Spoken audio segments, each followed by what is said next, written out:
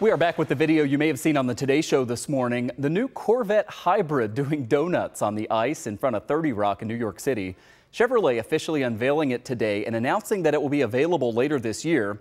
Tonight we're learning about the local connection to the newest version of this iconic sports car. 2 on Your Side's Ron Plants joins us now to explain about this very new car, kind of what we should know about it, but also, Ron, the fact that you have these local workers who are going to be playing a big part in manufacturing it for people who can buy it, who apparently have a lot of money because it does not come on the cheap. Oh, yeah. Michael, maybe you could. I don't know. It does run $104,000 for the base model, but the Corvette E-Ray follows that proud 70-year tradition which Chevy has with the Corvette. And yeah, as you pointed out, they really promoted it this morning on the Today Show. The Corvette E-Ray, actually the only hybrid in the GM fleet now, as GM seeks to go totally electric. But they decided to make this unique hybrid all-wheel drive sports car with a blend of a small block V8 gas engine powering the back of the car and an electric motor used in tandem that's going to power the front wheels. And right there you saw that GM Powertrain sign. That 6.2-liter V8 engine made exclusively by the GM Powertrain plant in Tonawanda, which currently employs about 1,000 people, 850 members of the United Auto Workers Local 774, specifically working on car power plants like this powerful engine, a lot of performance. Here's an excerpt of a GM video interview with the chief Corvette designer.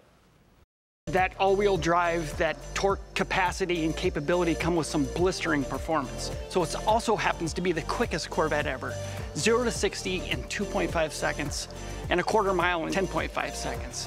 So it's got some outstanding performance. We've got all-weather capability with the front drive axle.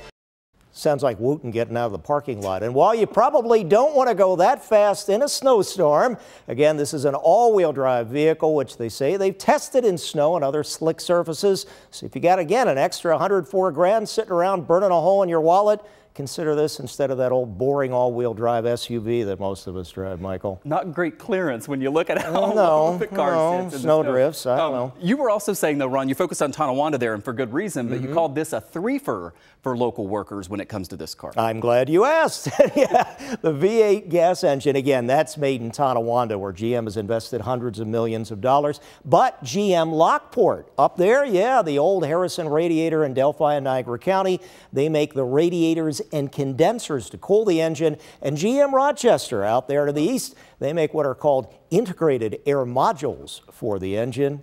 So there you go. And then this statement from the local union. The UAW Local 774 union president Wentz Valentin III says the workers proud to be involved, looking forward to being a big part of General Motors' future for many years to come, even with all that EV electric vehicle talk from GM, Michael. Good news, and it is a nice looking car. It is. An expensive one. You're going to get one, I can tell. Not anytime soon. Thank you, Ron.